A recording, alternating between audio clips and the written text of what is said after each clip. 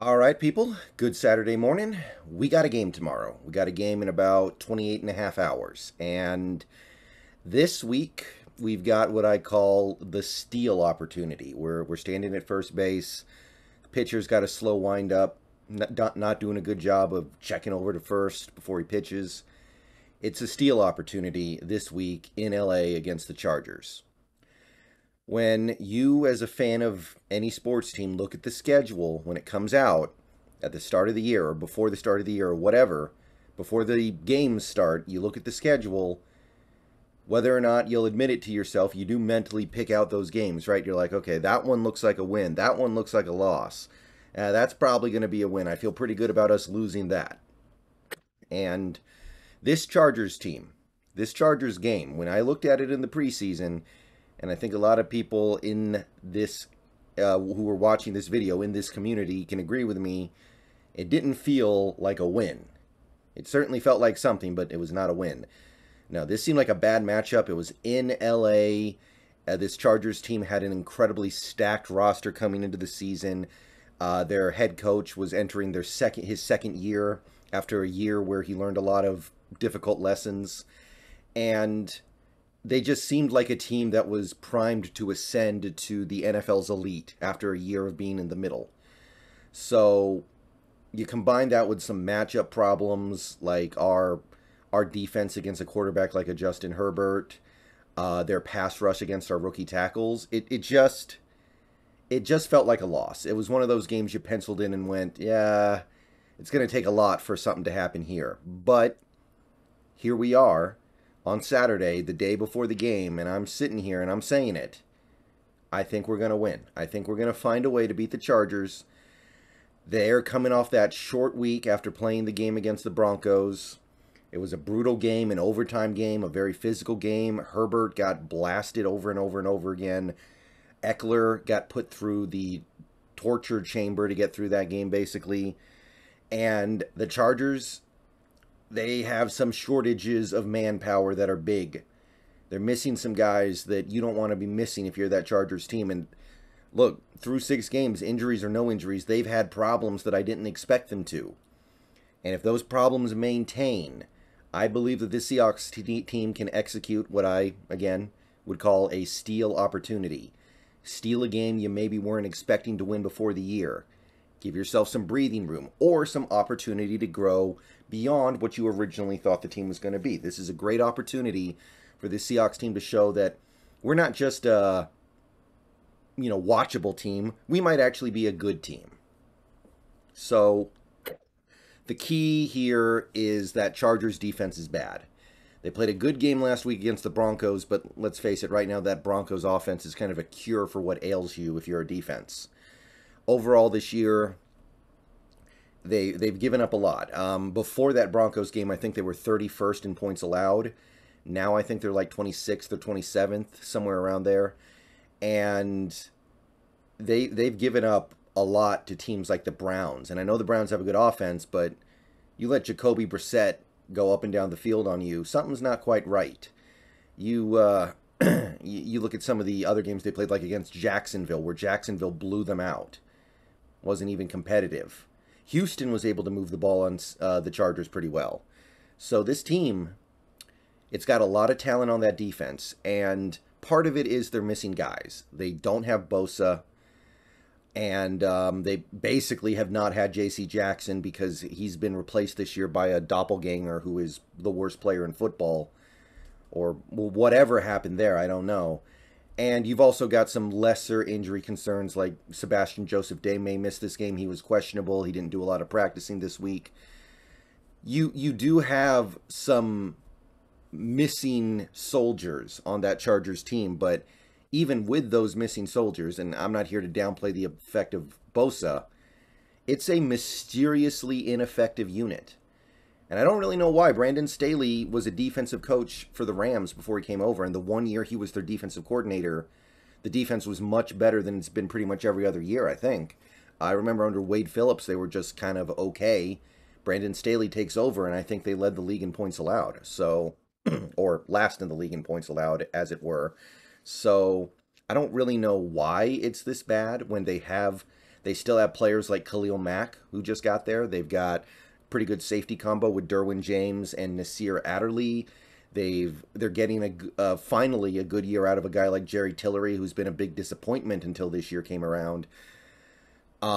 It's a defense that has some real talent on it. It doesn't really make a lot of sense why they're struggling so much to get off the field, but they are. One thing that really gets my attention is that even though they haven't given up a lot of rushing yards this year, mostly because their offense has managed to keep the pedal to the metal and they've been able to keep opposing teams from running the ball excessively, they're giving up well over 5 yards a carry on the ground. So my first thought going into this game is, all right, Kenneth Walker just had his best game of his career. This run game seems like it's starting to come together a little bit. They put together some good games recently. They played well against the Saints.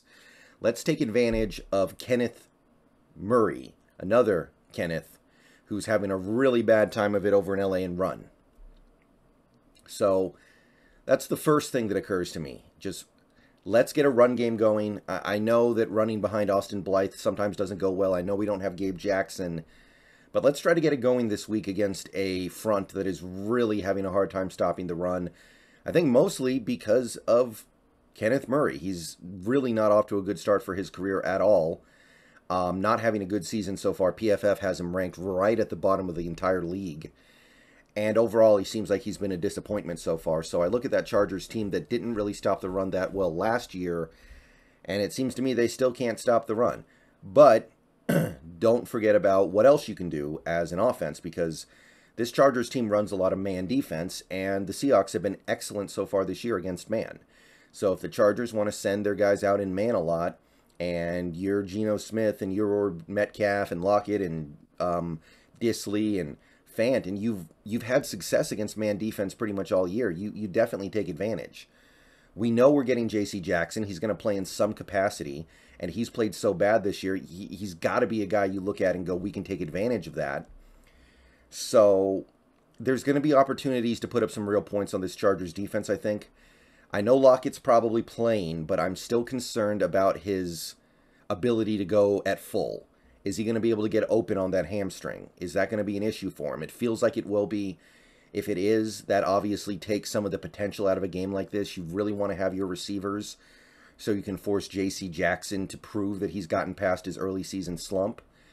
And yeah, I think that there's a lot you can do against this Chargers defense. I think you can abuse the tight ends, run the ball, throw to your outside receivers. I think it's just not a very good defense. Again, it doesn't make a lot of sense to me why. I know they're missing maybe their best player, but there should be enough there for that defense to be okay. And again, it took a Nathaniel Hackett, Russell Wilson special to take them out of the headlines for incompetent defense. So yeah, I expect good things from our offense against this defense. Not having Bosa is huge. It means we can throw extra attention at a guy like Mack. He is far and away their best player in the front seven so far this year. He is far and away their best pass rusher. They may not have Joseph Day, which is also going to weaken their front a little bit, even though he wasn't playing amazing this year. He was their main one tech. So I'm expecting at least 24 points. We're going to bounce back a little bit after what happened in Arizona. Going to move the ball better. And I think that we have enough wrong with that Chargers defense to really take advantage of. So high expectations for the boys here. And for our defense, this is not a great matchup under normal circumstances. I would definitely look at this and go, I have a feeling that Justin Herbert's going to do to us what Phillip Rivers used to do to us. He was just one of those quarterbacks that really understood how to beat us. We got Keenan Allen. We've got Mike Williams, one of the coolest receivers in the league. Joshua Palmer, one of the mid-round receivers from last year who I really like.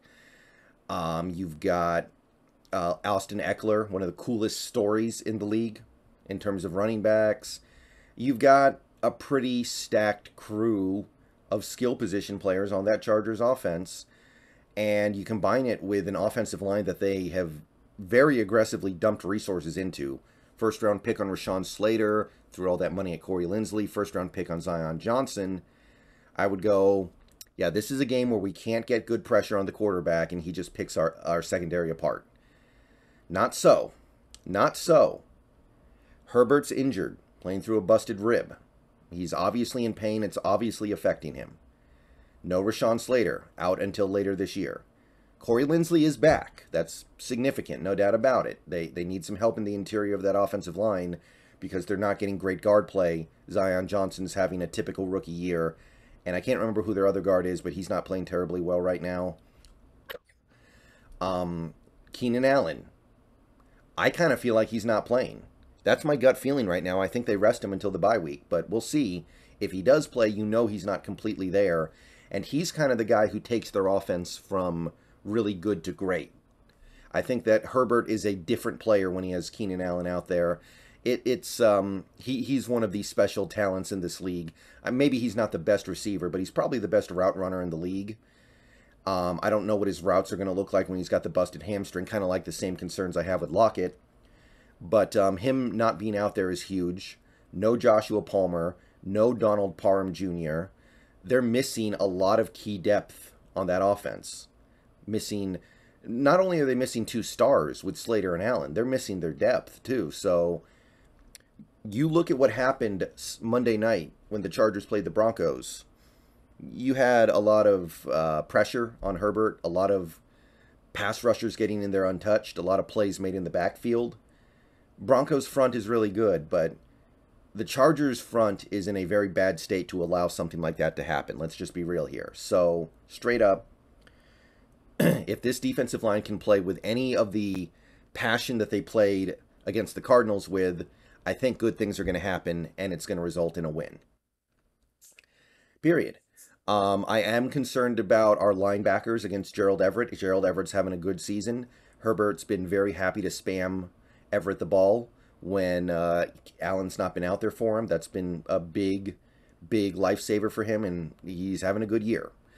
I am worried about Austin Eckler against our linebackers. He's a guy who could really torch us for over 100 receiving yards out of the backfield. That's his game. He can do that for sure. But our cornerbacks are playing really well right now, and I'm feeling pretty good about their ability to take away Los Angeles's limited receiver core right now. Again, missing possibly two of their top three options. We'll find out about Keenan Allen. I feel like he doesn't play.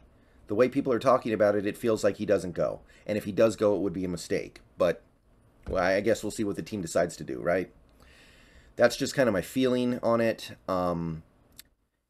You're not going to see as many open receivers. It's going to be harder for Herbert to get the ball out. And with the defensive line having made some of the changes that they made against the Cardinals, I think they can take advantage. I think they can get to Herbert, knock him off, and knock him off of rhythm. And there's going to be the opportunity to make some plays on defense that I didn't think were going to be there. That tackle combination they have going on in LA right now is terrible. I watched that right tackle of theirs go against the Broncos, and over again, he just lets the guy run by him.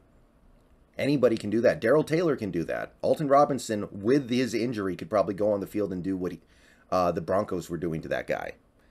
So there's an opportunity here that I just didn't think was going to be there.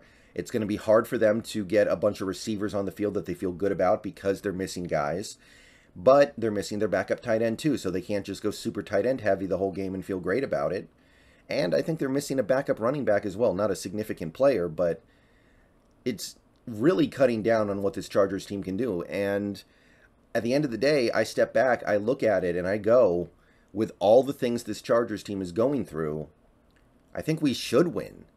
I know we're underdogs, and I totally get why. I know the Chargers are good, but combined with the fact that the Chargers just had an emotional, tough, come-from-behind overtime win on a short week, Monday Night Football to Sunday Football, I kind of feel like we should, right? And that's kind of a dangerous place to be. I don't know if I should be drinking the Kool-Aid yet, but you look at everything that LA's missing on both sides of the ball and the problems they have anyway, I think we should. And I think we will. 24-17, something like that. Maybe a few more points. But I think we got this. I feel good about it. All right, we'll see if that pays off. See you guys later. Go Hawks.